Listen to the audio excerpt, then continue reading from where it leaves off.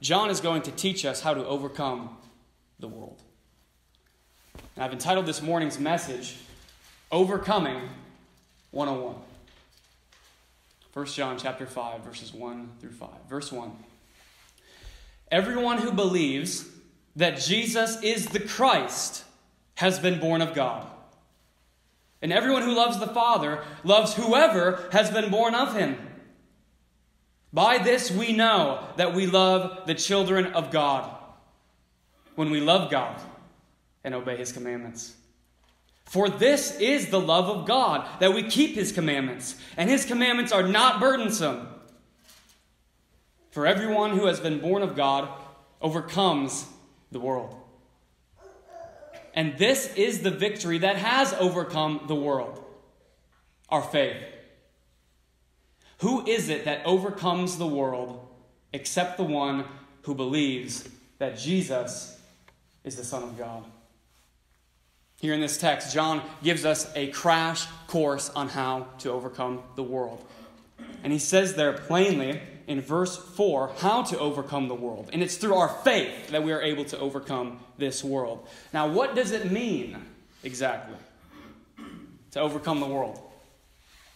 And how does your faith overcome it? That's what I'd like to spend this morning unpacking, those two questions. And I'd like to actually answer the first question right now. And throughout the course of this message, I want to allow the Apostle John to answer that second question. Namely, what kind or how does your faith overcome this present world? But first off, what does it even mean to overcome this world? What it means, quite simply, is that you are not defeated by the world's hostility. And you also are not tempted by the world's temptations to leave and forsake Christ for all the things that it loves. So you don't get defeated by its persecution. You're not defeated by its hostility. You're not defeated by its hatred of your Lord. And you also don't fall prey into following the world into all of its deceitful desires and temptations that allure us into sin. So you do not quit on Christ.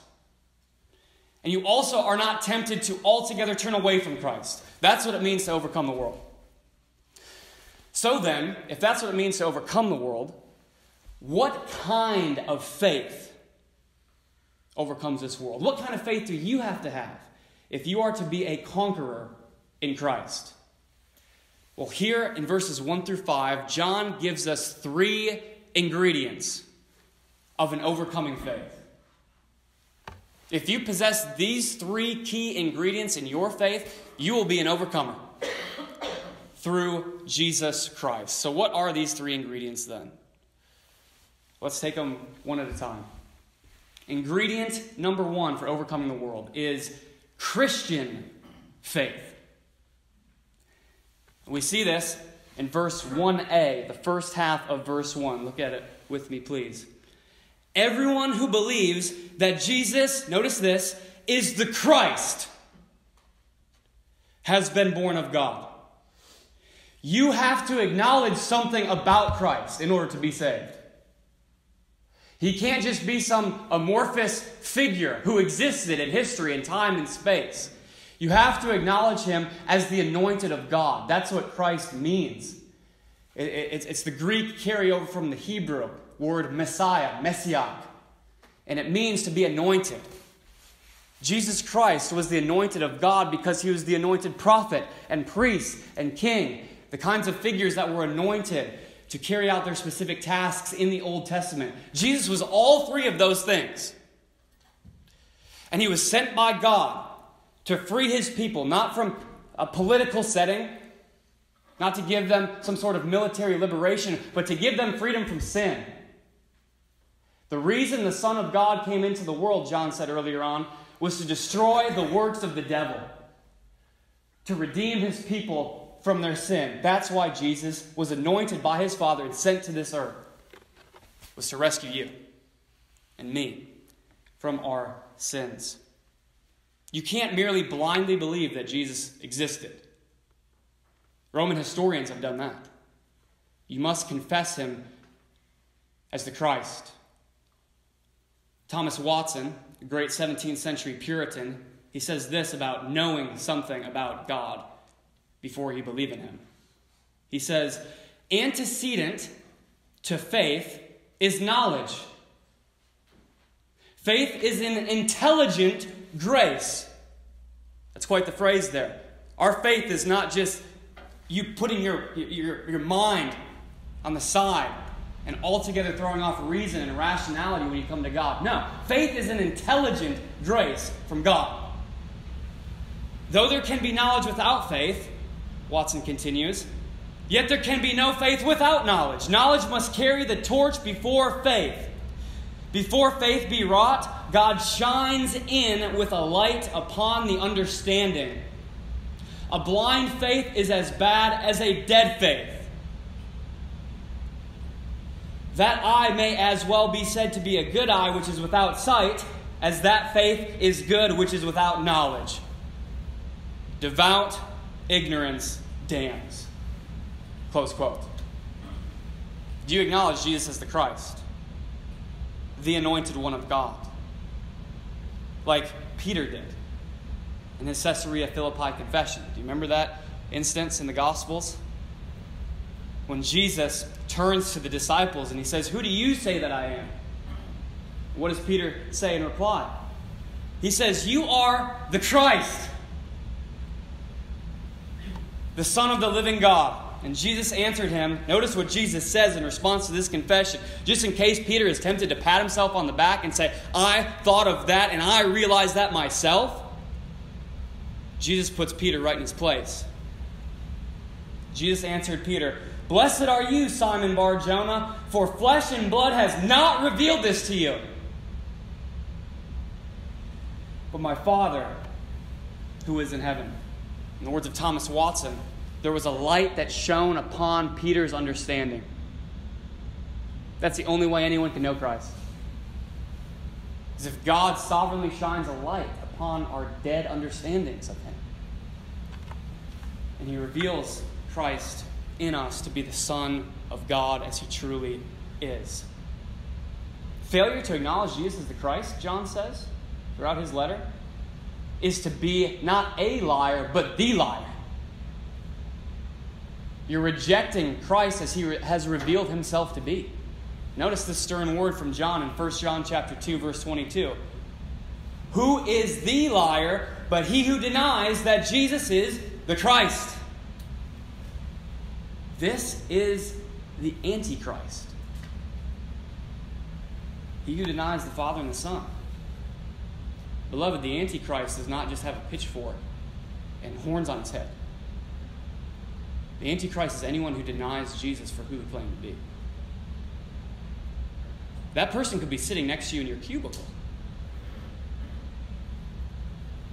That is the spirit of the Antichrist. And the only way that we can recognize Jesus for who he was is if we are born of God, the text says. Look at this. Everyone who believes that Jesus is the Christ has been born of God, has been made a spiritual offspring of God. This is a past act with continuing effects in the present. Did you notice how it said, you have been born of God if you acknowledge Jesus as the Christ? Those tenses are important. I want you to hear this comment from John Stott on this text. He says, the combination of the present tense, believes, and the perfect tense, has been born, is important. It shows clearly that believing is the consequence, not the cause of the new birth. Believing is the consequence, not the cause of the new birth. Our present continuing activity of believing is the result, and therefore the evidence of our past experience of new birth by which we became and remain God's children. What Stott is saying is quite simply this. Regeneration precedes faith. In other words, God must cause you to be born again sovereignly before you trust in Jesus as the Christ. You are completely passive in that act. as the Westminster Confession says. Is that offensive to our modern sensibilities? The fact that we didn't free will ourselves into the kingdom of God, but that God, out of the freeness of His will, decided to bestow salvation upon dead sinners like you and me. The one who believes that Jesus is the Christ has been born of God because God has made them born again, and now you believe that Jesus is the Christ. You don't believe in the Christ, believe that Jesus is Christ, and then are caused to be born again. It's the other way around. That is a distinctive of the Reformed faith. If you start to say that in modern evangelical circles, you'll get looked at funny. But I think it's what the Bible clearly teaches. I think you have to be asleep at the spiritual wheel, in other words, to miss this. Look even what John says about these things. In 1 John, he says, chapter 2, verse 29, everyone who practices righteousness has been born of Him. You practice righteousness? It's because regeneration has been given to you in the past. 1 John 3:9, he, the believer, cannot keep on sinning. You cannot remain in a state of unrepentant belief where you don't care about your sin any longer. That is categorically untrue of the Christian. You love righteousness and you hate your sin. And in that sense, you don't keep on sinning desirously. It says, he cannot keep on sinning because he has been born of God. 1 John 4:7, whoever loves has been born of God and knows God. Is this offensive to you, or does it cause you to fall on your face and worship before God?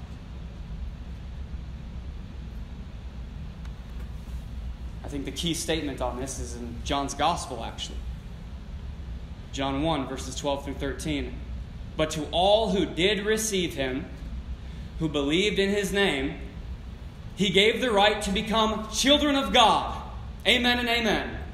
You receive Him, you believe in Him, you're a child of God. But John keeps going. Who were born not of blood, nor of the will of the flesh, nor of the will of man, but of God. That's John's way of saying you did not free will yourself into the kingdom of God. Close quote. Ingredient number 1 of an overcoming faith is a born-again, Messiah-embracing Christian faith. That overcomes the world. Ingredient number 2, the kind of faith that overcomes the world, is a loving faith. We see that in the second half of verse 1 all the way through verse 3. Look at the second half of verse 1 with me. And everyone who loves the Father loves whoever has been born of Him. You now have a love for the children of God because you yourself are a child of God. Everyone who loves their father should love their father's children. In an ideal world.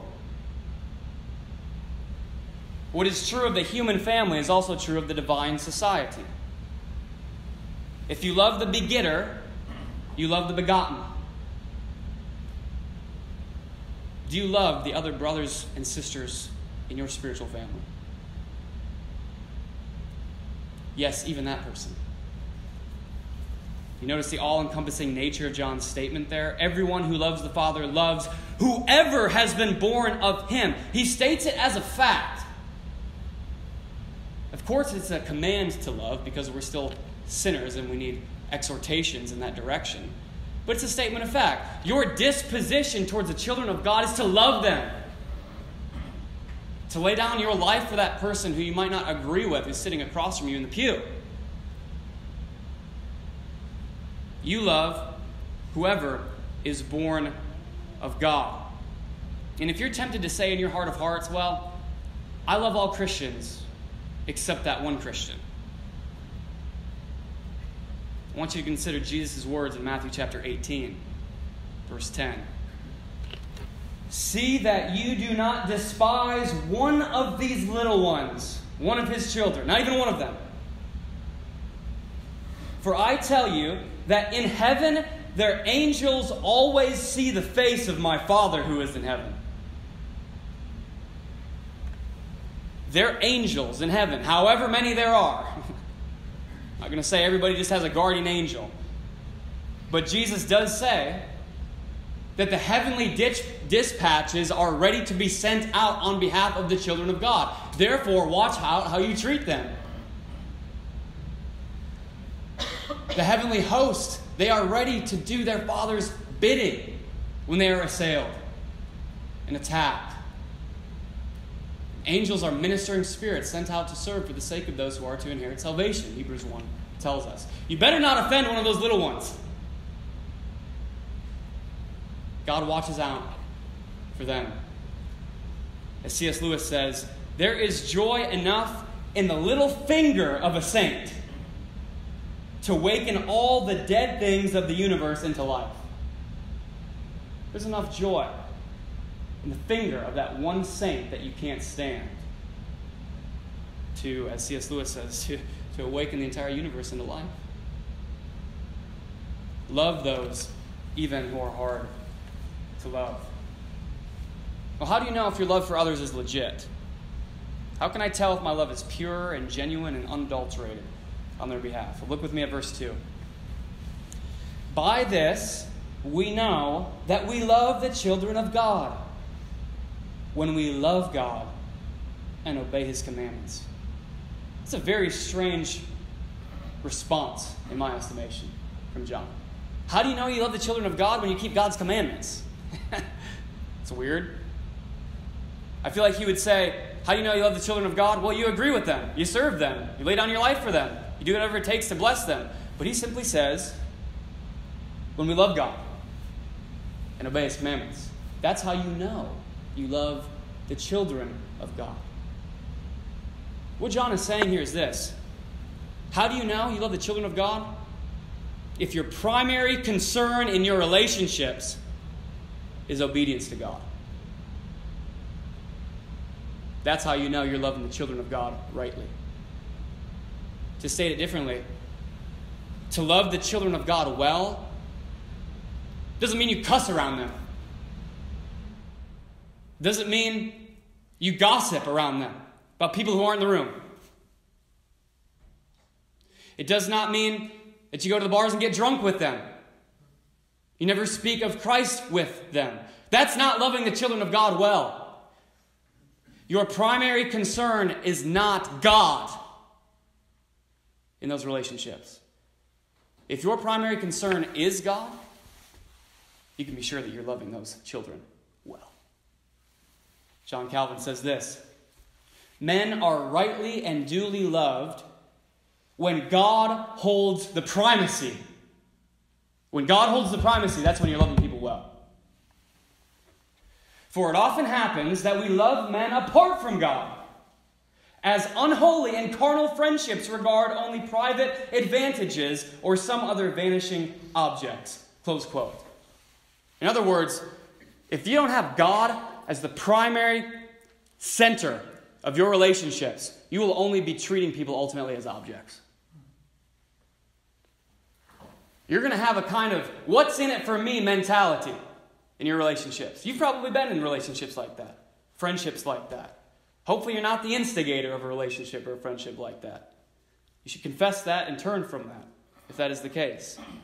If you do not have God at the center of your relationship will be shallow and dishonoring to your Heavenly Father. And also, it will be hurtful to the other party in that relationship.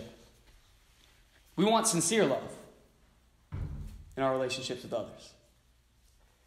1 Peter 1:22, having purified your souls by your obedience to the truth for a sincere brotherly love.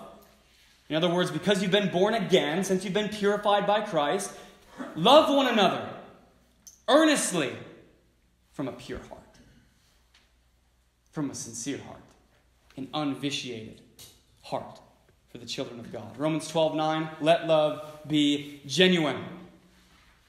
If you do not love others for God's sake, you will fall prey to only using people for your sake. Verse 3, John goes on. For this is the love of God. Do you want to know what it means to love God, what it looks like to love God? Well, here's your answer.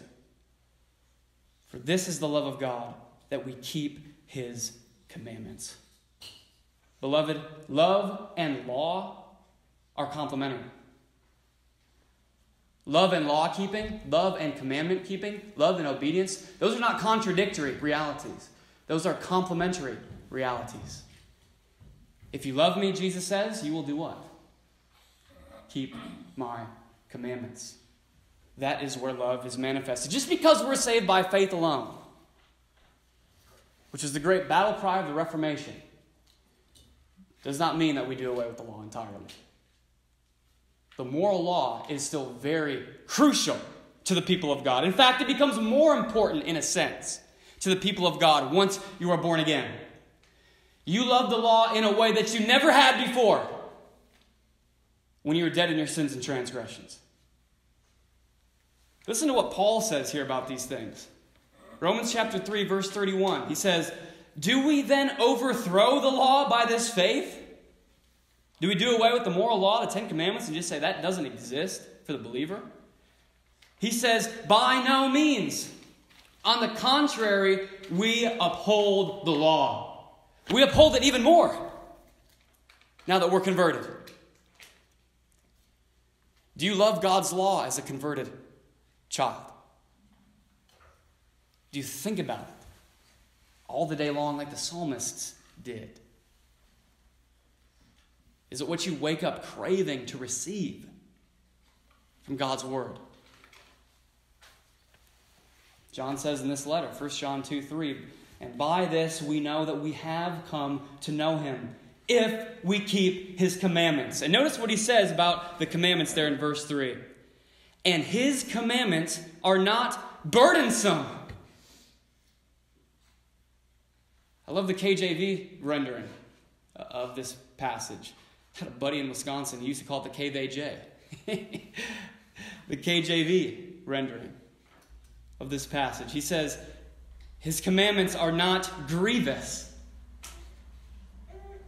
They don't instill grief in the heart of a man. They instill joy in the heart of the believer. They love the commandments of God. And perhaps the greatest difference between a believer and a non-believer is their response to God's law. How they view God's commandments. To not lust, to not steal, to not slander. You know, the world will tell you that God's commandments are burdensome. The world might tell you need to sow some wild oats in your youth. And then when you get older, when life is boring, then the commandment keeping can start. The world is anything that makes God's commandments feel burdensome. But it is not burdensome. You know what is burdensome? It's not keeping God's commandments. It's breaking them. That's the true burden that the unbeliever has to bear. Romans 6:21 says, for the end of those things is death. That's all the unbeliever reaps all the day long from their sin. Talk to the alcoholic.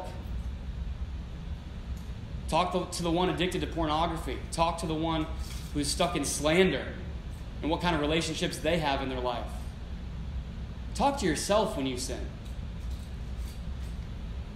Did that sin produce fruit in my life, or did it only produce death? Isaiah 57, verses 20 and 21, describing the wicked. But the wicked are like the tossing sea, for it cannot be quiet, and its waters toss up mire and dirt. There is no peace, says my God, for the wicked. Through the sin and the unbelief that the believer commits all the day long, they toss up mire and dirt in their own life and in the lives of those around them. Even in Jonah's life, if you remember his story, when he was unrepentantly running from the Lord, he tossed up mire and dirt in the lives of the sailors who almost died because of him. What will your sin cost you? But also, what will your sin cost others? Sin never comes with just a personal price tag. It also affects those that love us the most. But not so for you, the child of God. You love God's law. Because of God's regenerative work in your heart, you now rejoice in it, in performing it, and doing it. This is your heart right here. Psalm chapter 40, verse 8. I delight to do your will, O my God. Your law is within my heart. Psalm 119:24. Your testimonies are my delight. They are my counselors. Psalm 119:35. Lead me in the path of your commandments, for I delight in it. Psalm 119:45. And I shall walk in a wide place, a free, spacious place like the Smoky Mountains. I will walk in a wide place, for I have sought your precepts. Psalm 119:92. If your law had not been my delight, I would have perished in my affliction. Man, when you're in a season of affliction, sometimes the only thing you can do is turn to the Word. And then you realize in the end that's really all that you need. It's God in those situations. The psalmist says, if your law had not been my delight, if I wouldn't have loved your words, if I wouldn't have seen them as not burdensome, I would have perished. Have there been seasons in your life where God's word has been your only sustenance to get you through that difficult season? It was true of the psalmists here. Now, I want to ask you a question based off of God's word, God's commandments, God's law. What are some commandments that you struggle to love, to embrace, to cherish, to keep? Is it lust? Pride? Murderous thoughts in your heart? Slandering others? And maybe even this afternoon, go home, take out a note card, write down some of God's commands that you really struggle to delight in. And attack those things in prayer. Morning, noon, and night, if that's what it takes. And God will show up. By His Holy Spirit working in and through you, He will help you to overcome. Commandment-keeping, sincerely loving faith overcomes the world. That's ingredient number 2. Our third and final ingredient for a faith that overcomes the world is conquering faith. In verses 4 and 5. Now, what do I mean by that? I mean that this faith that you have, that God has given you, it's not weak. This is a gritty, tough faith that perseveres in the face of the world. You could stare the world in its teeth with this kind of faith and say, make my day. This kind of faith, though it might put you at odds with the world, it never quits in the face of the world. Look with me at verse 4. It says, for everyone who has been born of God overcomes the world. That word overcome in the Greek is nikeo, which quite literally means to conquer. I thought about titling this morning's message, How to Conquer the World. But I thought it might be confusing to what I was trying to get across. So we didn't title it that. But it quite literally means to conquer, to overpower, to win, to prevail, to be triumphant, to be victorious. This was used in a legal courtroom setting. When your case won out and you were proved innocent, you won that case. You nikao that case. You conquered it. Or when an athlete would win his race, he was counted as an overcomer, a conqueror, and they would bestow the wreath upon his head to symbolize his victory. That's the kind of faith that God has gifted to you, believer. Now notice how this is both a present and a past tense reality. Verse 4 says, for everyone who has been born of God overcomes the world. That's the present tense. It's happening right now. But also, John goes on, and this is the victory that has overcome the world. You both are overcoming now and have overcome in the past, and one day when Christ returns in glory, you will overcome in the future too.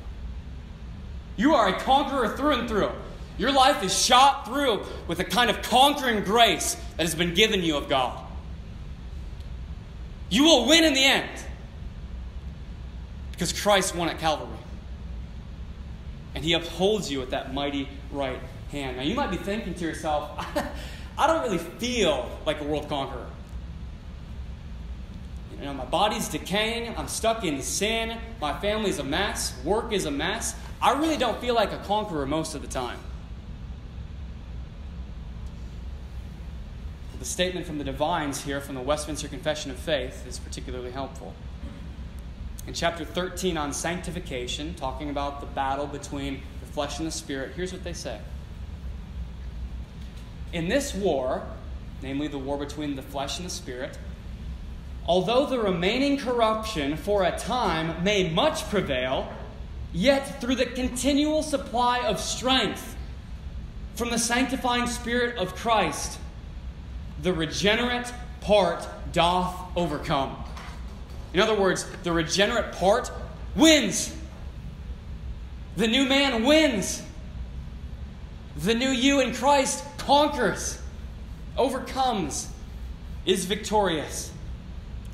And so the saints grow in grace, perfecting in holiness the fear of the Lord. There are no dropouts in the school of grace, beloved. He will hold you fast, like the old hymn says. Romans 6:14, for sin will have no dominion over you, since you are not under law, but under grace. So how do we battle the world here? What's something we need to remember? What will help us in this fight? Well, as you battle the world, you must remember something. That the world, with all of its boasts and everything that it could ever offer you, it pales in comparison to what is yours in Christ. And what is stored up for you in eternal glory. I want you to hear Paul here on this point from 1 Corinthians chapter 3, verses 21 through 23. He says, so let no one boast in men, or the things that men could boast about, or who you follow, or who your teacher is, or what your resume is like. So let no one boast in men, for all things are yours. Whether Paul or Apollos or Cephas, and I just have to make a comment here on this point. When Casey emailed me this week, at the end of his email, he closed it so pastorally. He said, yours in Christ, Casey. Amen and amen. That man is mine in Christ. I'm his in Christ. We are mutually one of another in Christ. Don't matter how old you are, how young you are, what you look like, what your occupation is. You are gifts to one another in the body of Christ. You belong to each other. All things are yours in Him. Paul goes on. Or the world. In other words, he's working all things together for your good. No matter what happens in the world, it's for you because Christ has conquered the world. Or life, or death.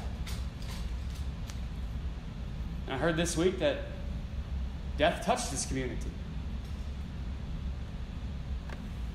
And Paul says that even death belongs to the believer because Christ has conquered it. Death is merely the doorway to resurrection life. It's merely our entrance into eternal glory with Christ Jesus. Even death is yours. Or the present or the future, all things are yours and you are Christ and Christ is God. So don't just think about what you have, but think about whose you are. Your life is hidden with Christ in God, and nothing can snatch you from His hand. The world can't offer you that. It always promises but never delivers on its promise. God promises and delivers on His promise. But it's only for those who believe. Verse 5.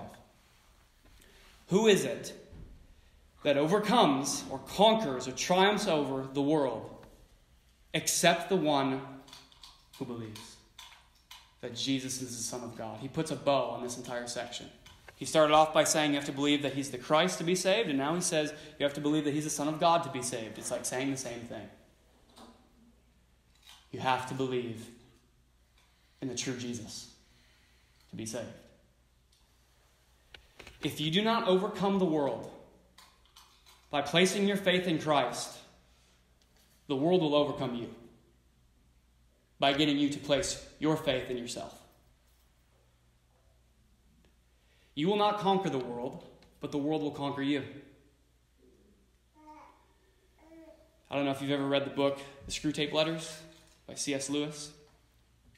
It's about the devil who is advising one of his young understudy demons on how to trip up Christians. It's a wonderful book. I think C.S. Lewis went partially crazy after writing that book because it's like he was getting into the mind of a demon. But that gift is a huge blessing to the church, and I commend that book to you. Here's what C.S. Lewis says about this and loving the world and how the devil trips us up in getting us to love it. He says, prosperity knits a man to the world. He feels that he is finding his place in it, while really it is finding its place in him.